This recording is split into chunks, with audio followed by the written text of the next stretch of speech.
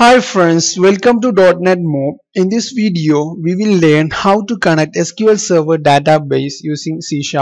I will be creating a C# console application to explain the things. Even though you can use the same method in any C# application, whether it is WPF or Windows Form or ASP.NET MVC application, you can use the same method. In order to create a C# console application, go to File, then New, then Project, select Visual C# from left panel, then select Console Application, then name your application here, then select the location where you want to save the application, then click on OK. So here we have our brand new C# application. Let me show you the database that we are going to connect in this C# application. For that, let me open my Management Studio. Here we have our dialog box to enter connection details. When we talk about SQL Server connection, it can be accomplished by two types of authentication. First one is Windows authentication and second one is the SQL Server authentication. Windows authentication can only be used if the SQL Server instance resides in our system. For connecting SQL Server instances outside and inside our system, we can use the SQL Server authentication. In order to use SQL Server authentication, we need to provide the username and password. Actually, I have done a video tutorial on how to connect SQL Server using Management Studio, and I have put the video link in video description. Please go through that. For now, I will be using Windows authentication. Click on Connect. Under Databases, you can see our database .NET Mob. Inside that, we have a table Product. It has some rows, and in our application we will be showing these product names line by line. So let's do that. Now back to Visual Studio. In order to connect SQL Server database from C# applications, we will be using an object of the class SQL Connection. So let me declare an object of the class SQL Connection.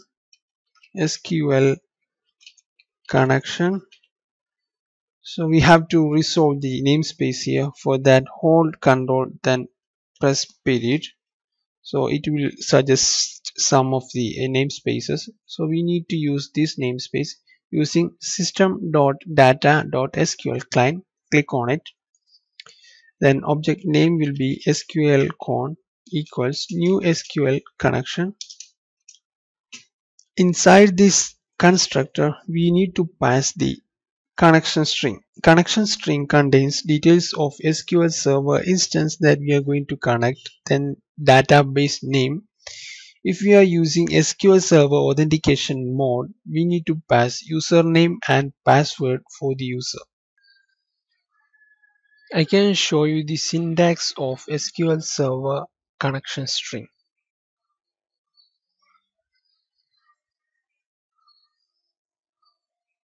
It is actually a plain string. First of all, Windows authentication. We will start with @ symbol in order to avoid backward slashes. First data will be data source equals machine name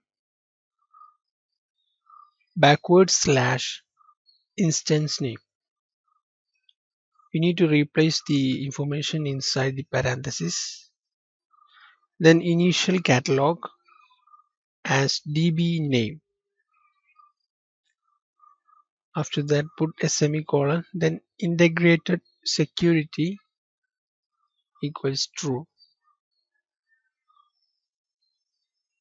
Now for SQL Server authentication,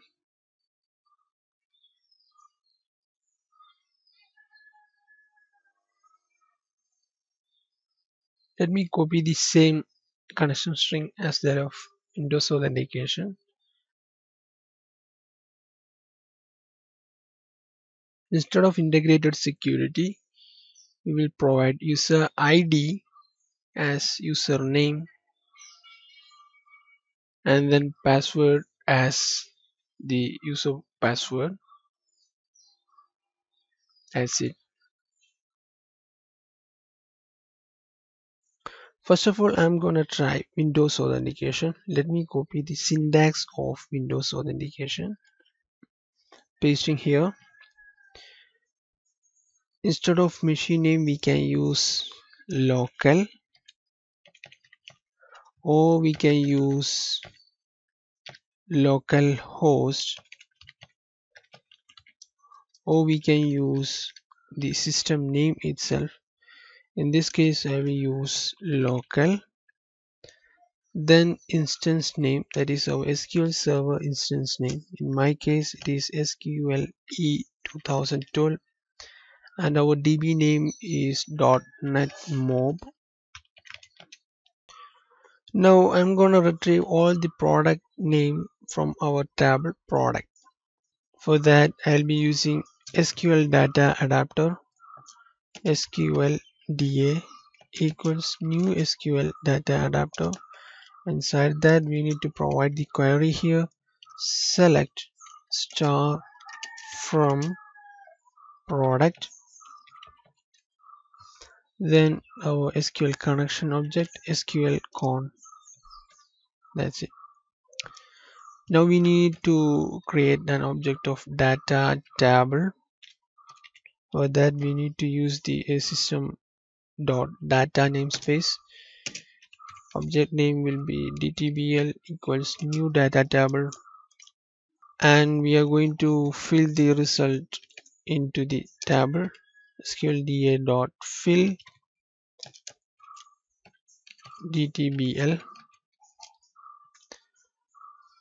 Okay, now we are going to display each product name from the table.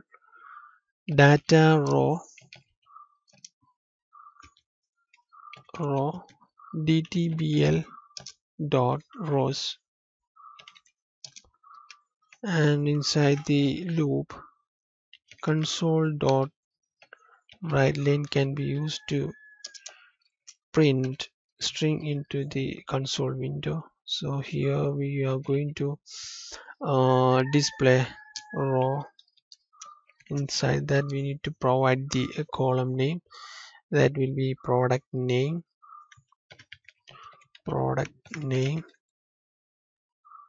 then console dot read key.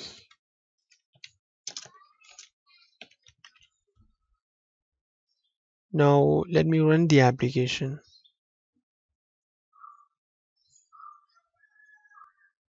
So here you can see the product names line by line. So we are successfully connected to our SQL Server database from C#. Here we have used Windows authentication connection string. Instead of that, we can use SQL Server authentication.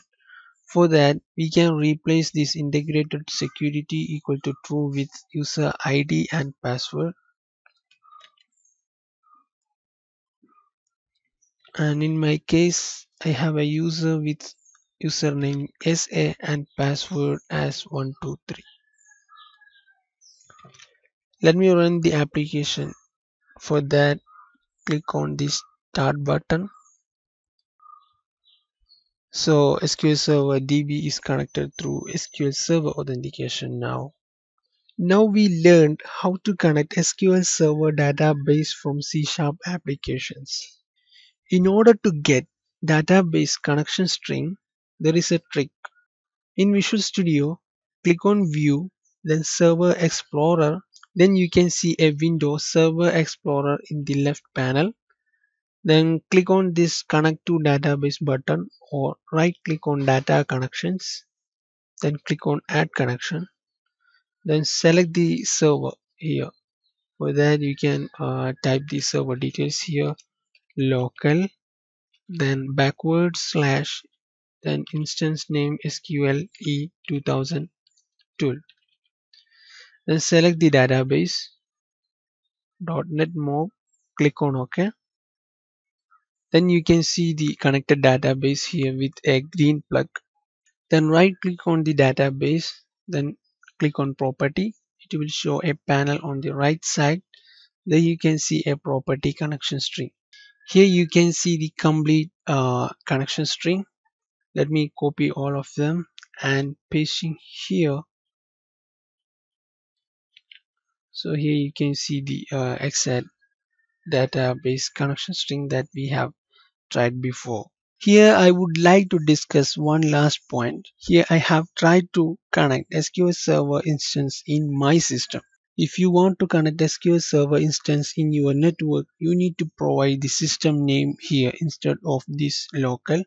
It might be dev1, dev2, computer1, computer2, anything else. If the SQL database in a static server, you need to provide the IP address of the server here. That's all for today. In this video, we have discussed how to connect SQL Server database from C#.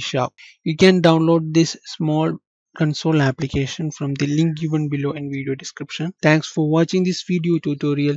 Please be subscribed to my channel .NET Mob for more awesome videos like this. And don't forget to like and share this video with your friends and colleagues so that they can benefit from this. Have a nice day. Bye.